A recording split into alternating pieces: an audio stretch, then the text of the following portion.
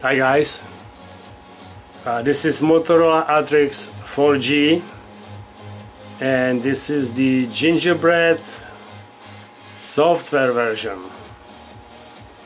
It's a little bit different from the original or whatever the version was before, and I couldn't find it anywhere, so I thought it might be a good idea to place it on YouTube for those who need it.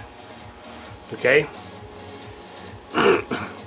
First of all, what you want to do, open the back cover and remove the battery. Make sure there is no SIM card or SD card. I would probably just press the volume button up and down, press the power button to discharge all the power from the phone. Put the battery back in. Close the cover. Now press the volume key down and press the power button until the light up. Release the power button, but hold the volume key until this little print will come up which will say fast boot. You don't want a fast boot, so you press the volume key down about 5 times, I believe.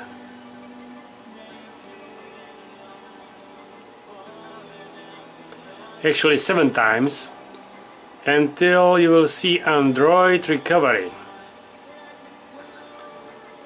Now at this point you push the volume key up and it will say entering Android recovery mode, and this triangle and little green Android man will come up.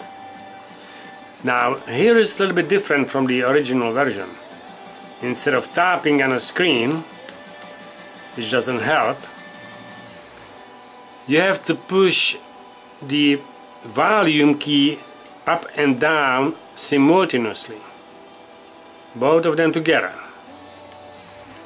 and menu will come up which will say apply update from SD card.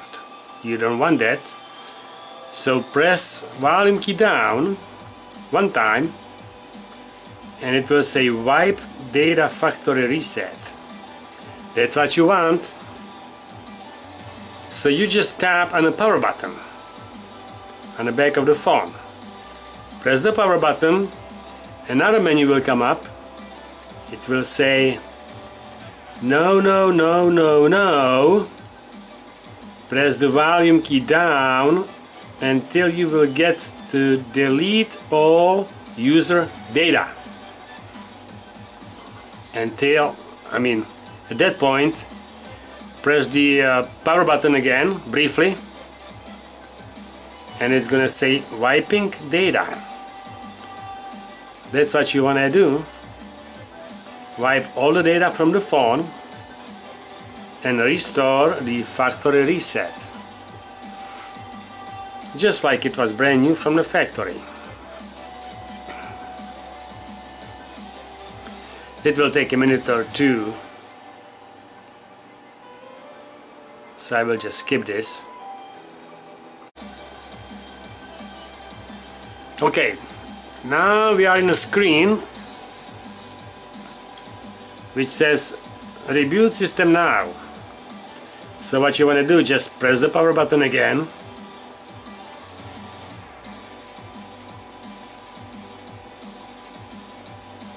and the phone will reboot.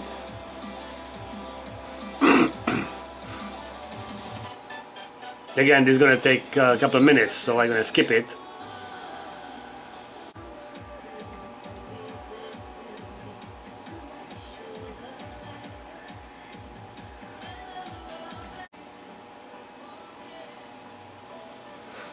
Yes, it will take a long time to reboot for the first time, but now you are in the welcome screen to MotoBlur, and you probably want to set up your Wi-Fi first.